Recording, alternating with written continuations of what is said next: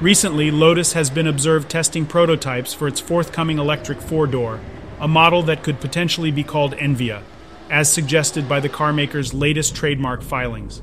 The sedan, internally designated as Type 133, was announced back in 2021, along with 3 other electric vehicles. These encompass the Eletre mid-sized SUV, which made its premiere last year, a compact crossover, codenamed Type 134, and a sports car, codenamed Type 135. The team at Kolesa crafted a pair of renders, offering a glimpse into the potential appearance of the upcoming Lotus. Given their track record of accurately forecasting future vehicle designs, we have reason to believe that these renders closely resemble the actual vehicle. The electric sedan is anticipated to be unveiled later this year. The compact crossover is slated for a 2025 debut, followed by the sports car in 2026. The sports car is predicted to be the spiritual successor to the Elise, and its foundation will be employed for a future sports vehicle from France's Alpine. Although Lotus has verified the Eletre SUV's US release in 2024, the carmaker has not mentioned the availability of any other models in the American market.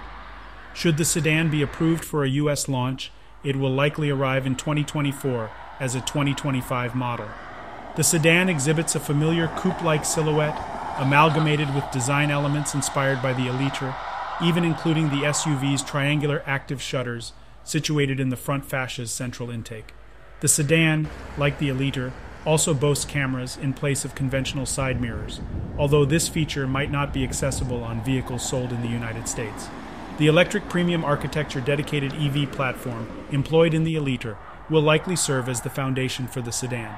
The SUV's platform is combined with up to 905 horsepower and a 112 kilowatt-hour battery capacity, supporting dual-motor all-wheel drive, air suspension, and 350 kilowatt charging. It is reasonable to anticipate similar characteristics in the sedan. The development of the sedan, alongside the Eletre and the upcoming compact crossover, is overseen by Lotus Technology, the division in charge of non-sports car models within Lotus. The production of these vehicles will be managed by Lotus Technology at a facility in Wuhan, China. In February, the division declared its intention to go public via a SPAC deal with NASDAQ-listed L. Catterton Asia Acquisition Corp.